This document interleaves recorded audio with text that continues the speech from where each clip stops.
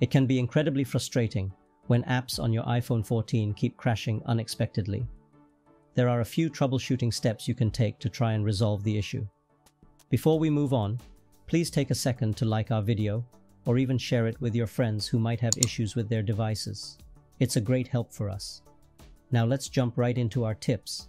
Update apps to current versions. It is important to update apps to current versions to fix the problem, because app developers often release updates that fix bugs and improve performance. If you are not running the latest version of an app, it may be crashing due to a bug that has been fixed in a newer version. To update the app, open the App Store. Tap on your profile icon at the top of the screen. Scroll down to see pending updates and release notes. Tap Update next to an app to update only that app. Tap Update All to update all of the apps that need to be updated. Restart your iPhone. Your iPhone has a lot of programs running in the background, even when you're not using them. Sometimes these programs can get stuck, and that can cause problems.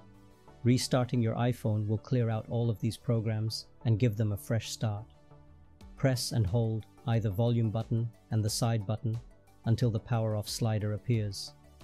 Drag the slider, then wait 30 seconds for your device to turn off. To turn your device back on, press and hold the side button until you see the Apple logo. Check for available storage space.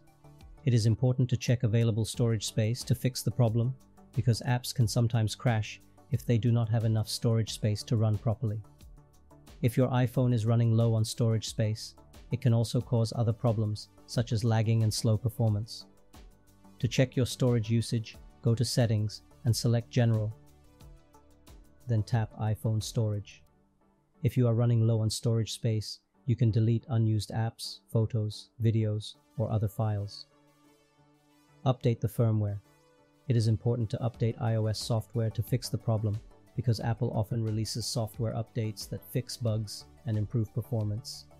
If you are not running the latest version of iOS, updating your software may fix the problem.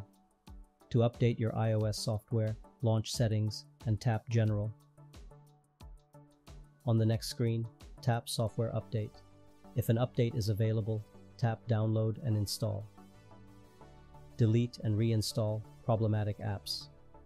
Deleting and reinstalling problematic apps can fix the problem, because it can remove any corrupted or outdated files that may be causing the app to crash, reset the app to its factory settings, and give the app a fresh start. This can sometimes help to resolve problems that are not caused by a hardware issue. Touch and hold the app. Tap the Remove App icon.